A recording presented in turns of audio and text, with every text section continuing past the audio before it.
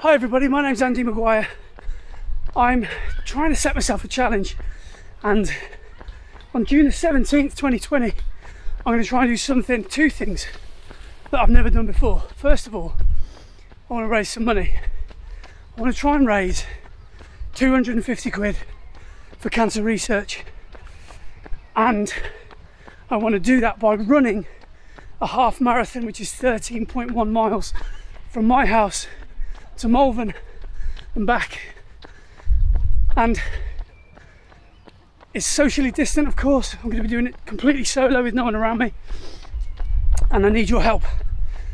10 years ago I lost my dad to cancer, and it's almost exactly 10 years to the day, so I thought this would be quite a good thing to do, also to promote some fitness, to promote some running.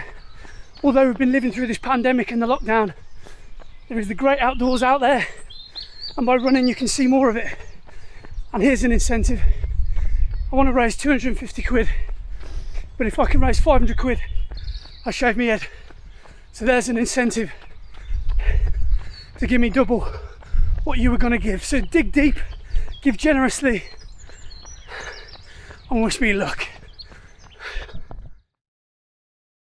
Today marks 8 days before I do my half marathon, and if I'm honest, I'm aching already from my jog I did on the weekend. So today's plan of action is we're both going to do different routes, and I'm only going to do a three miler I think today, but I want to try and pick up a bit of speed. And the incentive is that I just started my Just Giving page yesterday, and already I'm on 400 quid. So this is all feeling very, very real. And when you fundraise, I say when you fundraise, I've never done it in my life, but now I'm doing this for money, I can't let anybody down. So it's really important that I get the training in and get the run done. So I will see you later. Yeah, we'll go around the back of this lorry. And let's get this run, yeah, done. Right, go, go. Good luck.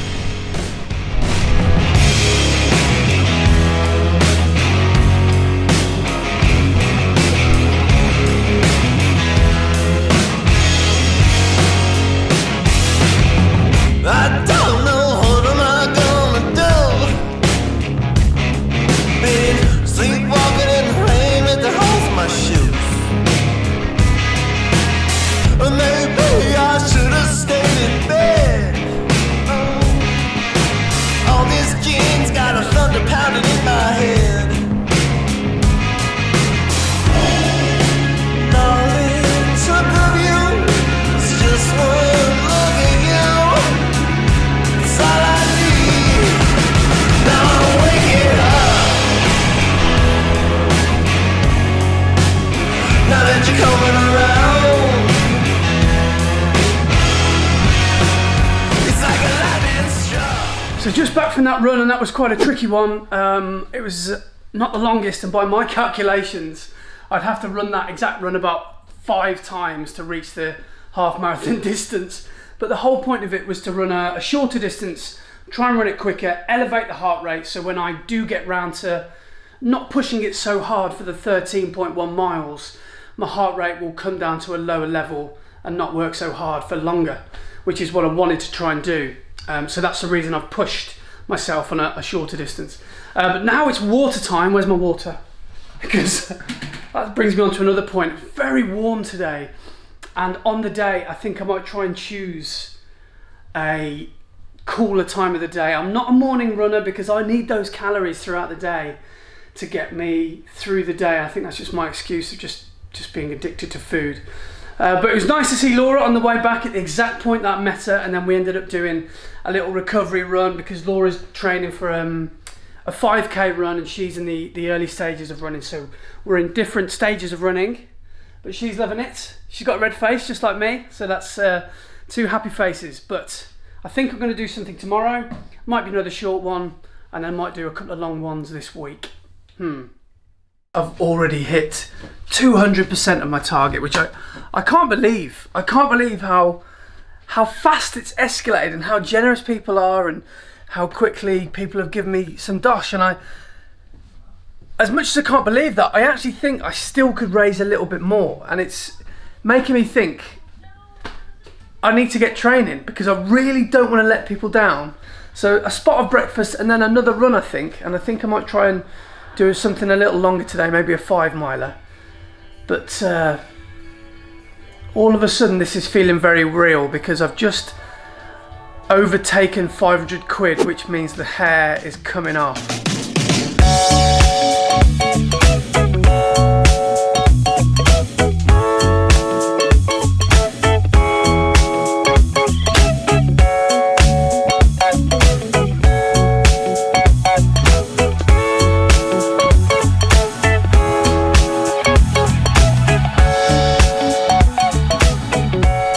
The hardest part of running at the moment is certainly starting.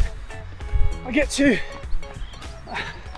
sometimes even a quarter mile and my legs are just saying, nope, not today, mate. What you got to do is just power through.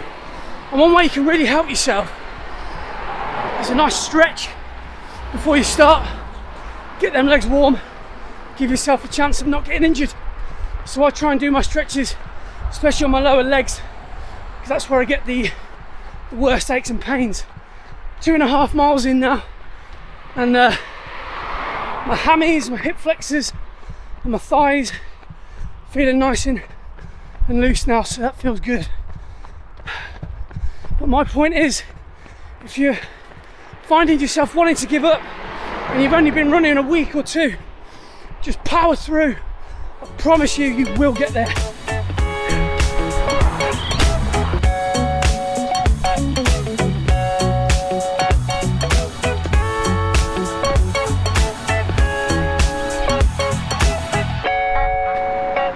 Today's interesting thought is how easy it is to consume all those calories in your 20s and how hard it is to shift them when you get out of your 20s. I'm still sweating Papa John's from 2004.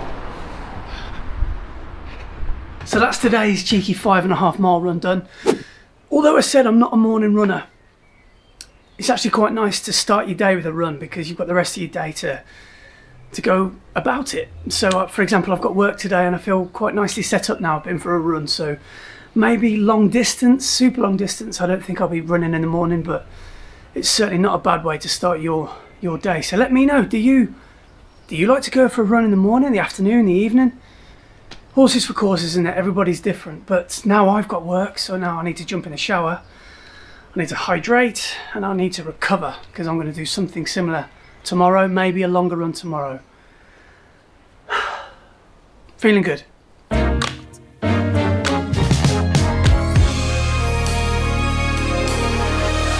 Yep.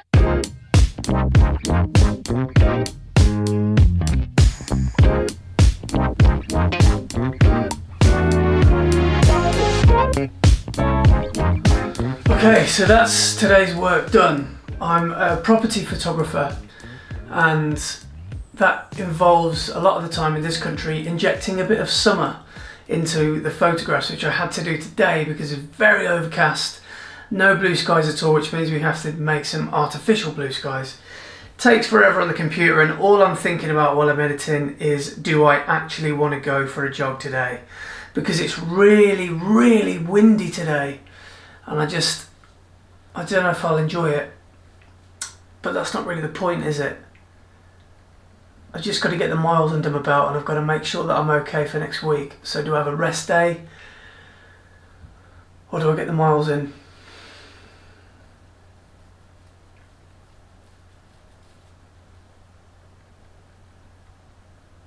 This is brutal! Wind is about 15-20 miles an hour. According to BBC weather, it feels double that. It's having to work even harder than I planned to get this run done. It's like I'm living on a cloud. Oh, I hate this hill. Out here just floating around. I got a tendency to move too fast, even when I know I'm walking on glass. But you know the absolute best thing about having an objective or a goal, a purpose, I guess, is that half an hour ago, I was speaking to camera and I was having the thoughts going around my head that, you know what, maybe I won't bother today, maybe I'll just have a day off. But when you have an objective, it just gives you that boost, gives you that little extra that you didn't know you had. And if you don't think you got it in a tank, just dig a bit deeper, because it's there. So the idea of today is slightly further than yesterday's run, and tomorrow will be the furthest, and the days after that will be short. But I'll try and work on some hills, and then we've got the big run in 5 days. But yeah, proud of myself for getting out and getting moving.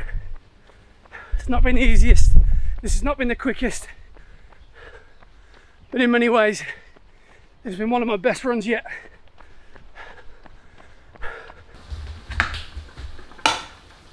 So today on the run, quite a few people zipped past me at various points. And a few runs ago, or even a few, I don't know, months ago, I would have been really quite jealous of those people. But I've kind of changed my way of thinking now. And now I've stopped comparing myself to others, because back then I used to be jealous of people that could run a couple of miles without stopping, and now that's where I am. So if I'm getting jealous at people that are running 6-minute miles when they're doing 10 miles, that's a bit much. But it's time for some dinner, time for some carbs. And I think they're very well deserved.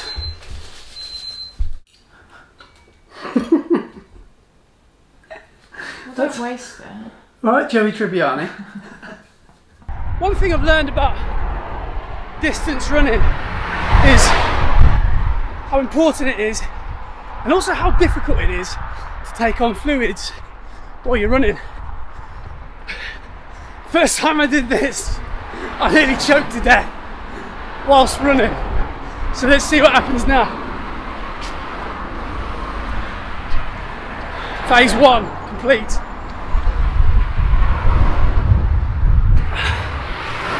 In some ways, that is more of an achievement than running 10 miles. I'm so chuffed with that, I didn't wait to drop.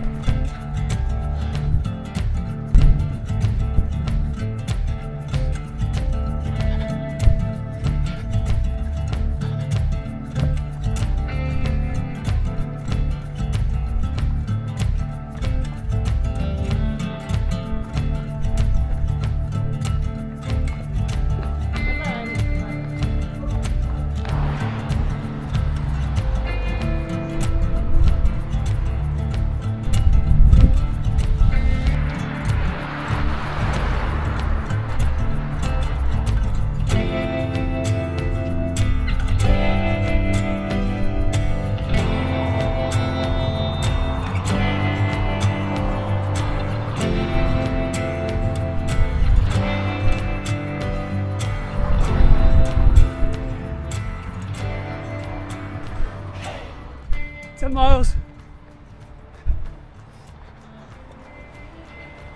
Oh, it's so hard. I've got no energy. Slurring my speech. I feel faint. I feel hungry. I need water. I need to sit down. I'm stopping to watch. I'm going to sit here. Oh.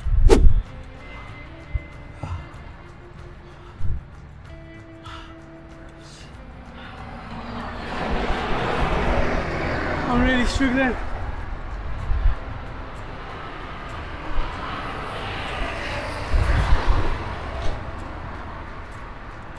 God knows how I'm going to do 3 more miles.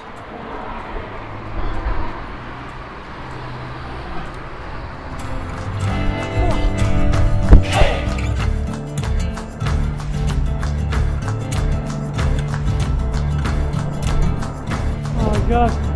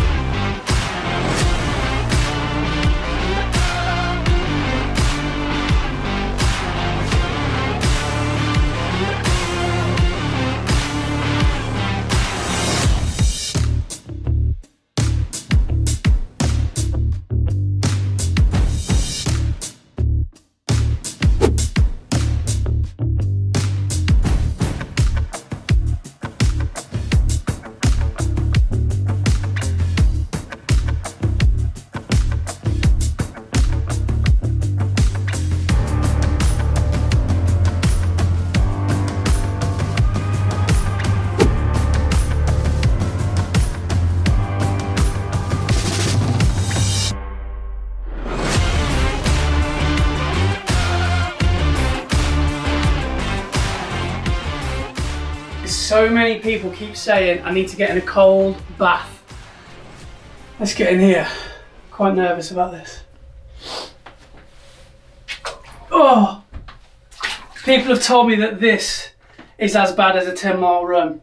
So this, I'm just going to pretend that I'm getting in the sea and it's, you just got to get your shoulders under. Oh! Oh! Oh!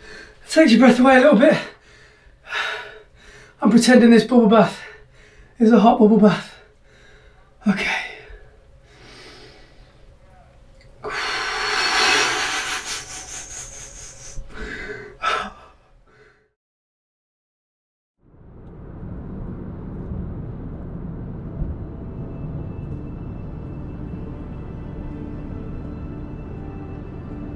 So with 24 hours to go until the big run, I was tapering, I wasn't doing anything strenuous, and I certainly wasn't going to go for any big runs. And one thing I did want to do was just stretch my legs, go out for a gentle bit of exercise, because I certainly didn't want to sit around and just watch telly all day. So I got the camera out, I went up to the top of Malvern Hills and found one of my favourite viewpoints, which is at the top of British Camp. And sadly, my old man never knew me as a photographer because I didn't get into photography until after he passed away.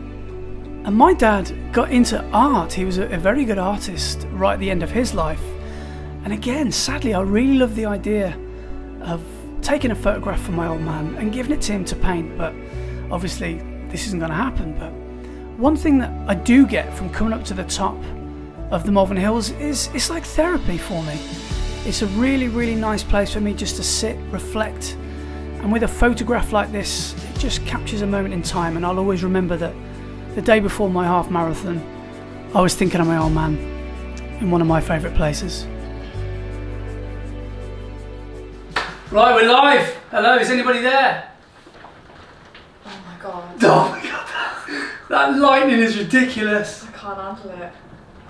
Right, I've just got a notification saying live on Facebook. Oh. I said I think I could raise 250 quid, and as an incentive, I thought that I would raise 500 quid, and if I did, I'd get rid of the barnet. I'd shave it completely. So yeah, I think we're going to do it. So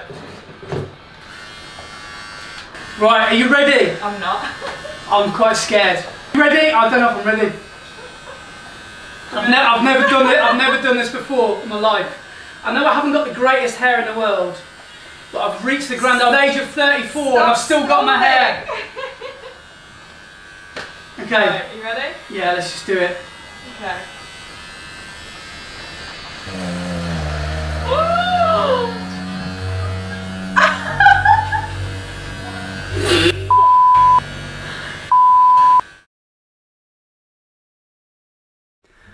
feeling nervous, excited. I've never done anything like this. I've never done anything as competitive as this, and I chosen a path early on in life which was not a sporting path, so I don't really I've lost that feeling of competing, and now it's although I'm only competing against myself, there's pressure, and I'm about to see how well I respond to pressure. I'm nervous, but I'm going to use the nerves, and if I can relate to my performing days, it's always good if you were off stage and you're about to receive your cue line to come on stage, and if you weren't nervous, then your heart probably wasn't in it. And I'm nervous, and I'm going to use those nerves to perform well.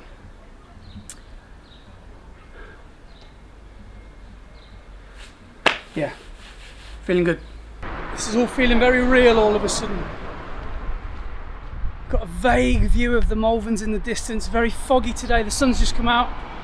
I've got the hat on because I'm trying to avoid getting burnt. Another 500 metres and then I'm going to start the clock. Nervous. Come on. Come on.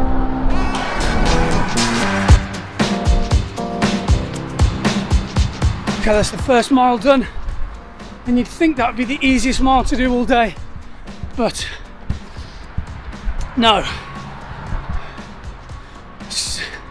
It's uphill from the second you come out the door, and I always take a while to get into my stride. But anyway, first mile done. So that's the end of mile 2.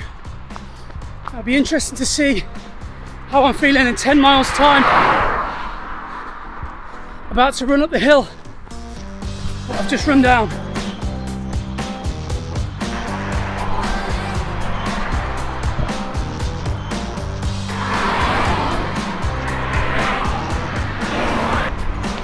Nearly 4 miles in now. I'm just finding my groove. Feel like I've been going through the gears and feel like I'm in top gear now. I'm not sure how long I'll stay in top gear.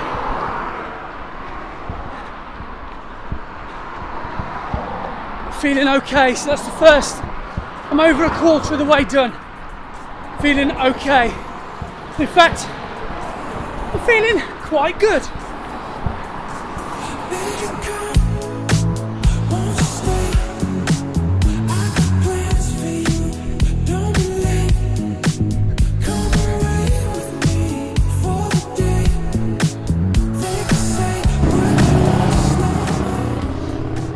This approach into Malvern might be the toughest part of the run.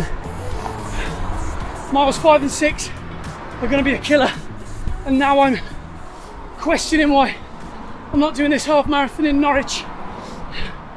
Norfolk is a lot flatter round here. These hills last forever. Yeah, you get me upside down, got me inside out, inside out. You got me right where you want me, it's what I want me, alright. Yeah, it's alright, yeah, what I'm supposed to do. I can't get over you, I did just what they told me to. But I just think it's overdue. Me and you, round and round we go. We can take it slow, or maybe we can say what we already know. You know just what to do, so tell me what's the move. Just take me by the hand, 'cause I'm so into you. Upside down, got me inside out, inside out. You got me right where you. This feels like the equivalent of the pilot just announcing that you're about to descend to land. You're on the approach to the airport. That's how I'm feeling.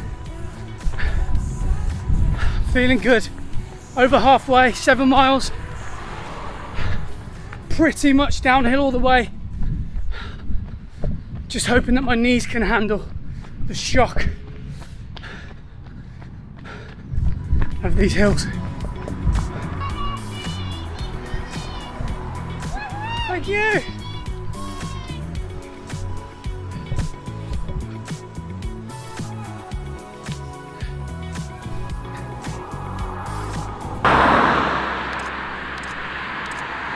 So just while I've got enough breath to say this, about 12 weeks ago I got serious about running. Bought some of these Asics Kianos, and I got pretty serious about running. Back then, 14 weeks ago, I couldn't run a mile without stopping. Now here I am, just done 9 miles and a pretty decent pace, under 10-minute miles. So if you're watching this and you're thinking about trying to get active, get fit, you can do it.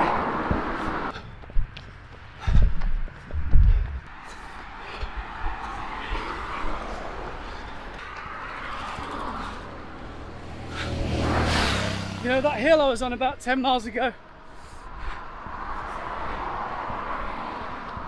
this is it.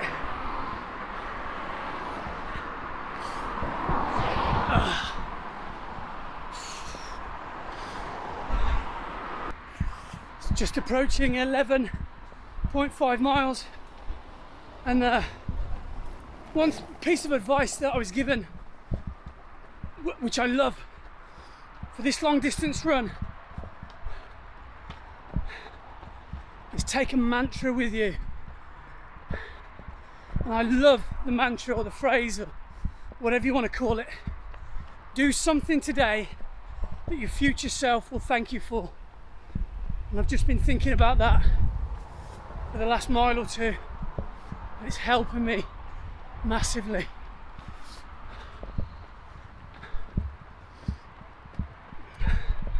Also, you know that slow and steady and nice descent I was talking about? We've hit turbulence. Captain's just put on the fasten seatbelt sign as a fly just kamikazes me in the head. Come on! 1.5 miles to go. Come on! I think I've miscalculated by 1/2 mile. So if I went straight home, I'd hit the finish line 1/2 mile short. So I'm running around this roundabout 3 or 4 times, and then it's the home straight.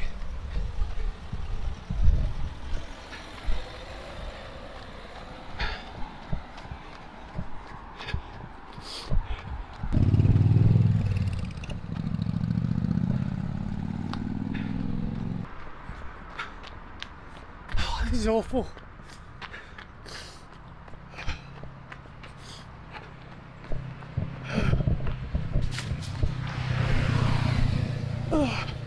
Talking about going up the gears earlier, I feel I'm in first gear and I've got the handbrake on, but I'm still moving forward.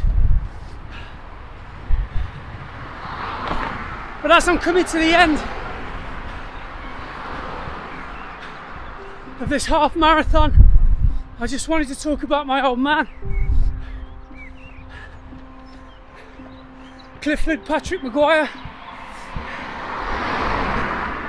aka Paddy Maguire, born April the 11th 1946, died 31st of July 2010. He was a pipe fitter, a welder, a man's man you could say, and in later life found art and how much he loved putting oil and acrylics to the canvas. And I wish that we would have had a bit more time together, because I wasn't into photography back then, and I think he would have approved. I love the idea of taking a photograph for him and him painting it.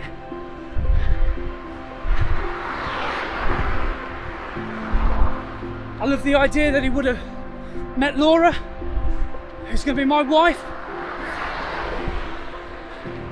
I think he would have really liked her.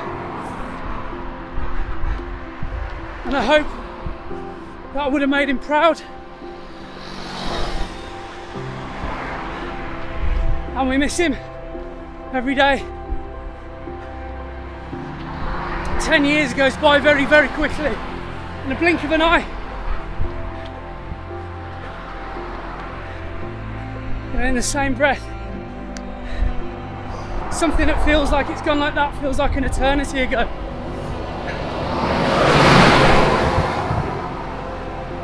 When he was diagnosed with his illness, 12 months before he died, 14 months before, he was given weeks to live. Because of Cancer Research UK, me, my 2 sisters and my mum, we got 14 more months of quality time with my dad. So thank you to Cancer Research, because of the treatment and all the good work and the positive vibes that happened at the Redditch Alexandra. Kept him alive.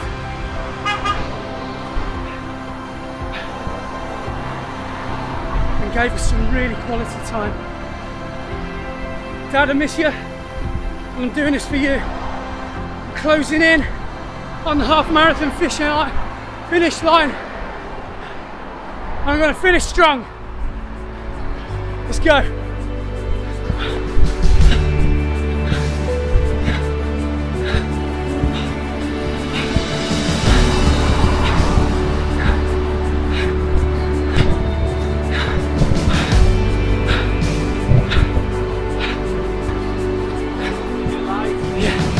Nearly there.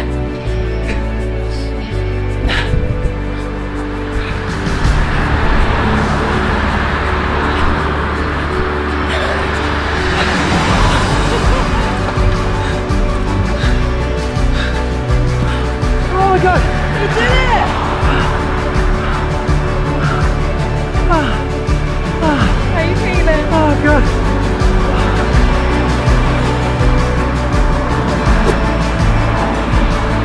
Wouldn't have been able to do that without everyone's donations and help. And yeah, so many honks on the road, and that was amazing. That just goes to show you can do anything when you put your mind to it. 13.1 miles without stopping. 3 months ago I couldn't run a mile without stopping, so you can do anything when you apply your mind. And thank you to everyone that's donated. It's not too late to donate. I'm going to put a link in the description of this video. Every penny that we raise is going to Cancer Research UK. And every penny that we raise is never a penny wasted. So, I hope this inspires you to get your running shoes on. And if it does, let me know how you get on. You did it!